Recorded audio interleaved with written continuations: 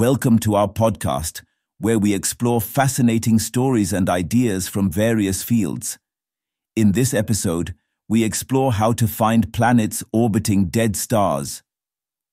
The universe has ongoing celestial processes that are sometimes beyond our imagination and scientific understanding.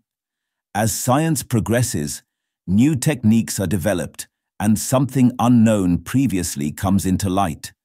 Now, because of the research carried out in a university in Mexico, we know how to determine whether there are planets revolving around dead binary stars.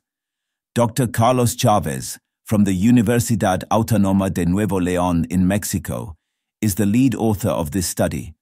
The focus of this study was cataclysmic variables, or CVs, a type of binary stars which are so close to each other that the bigger star draws material from the smaller one while they revolve around each other.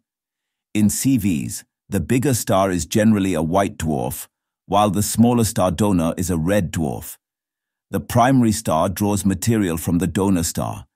As the material is drawn, it forms a heated disk around the stars called accretion disk. In such a binary star system, there is a point of gravitational equilibrium. This is called the Lagrangian point. If a planet is present in this star system, it causes oscillations in the Lagrangian point.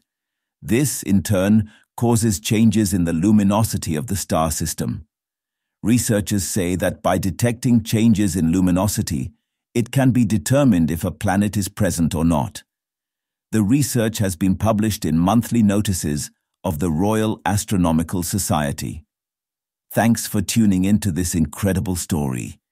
If this episode resonated with you, don't forget to hit the like and subscribe button for more captivating stories to come. Stay tuned.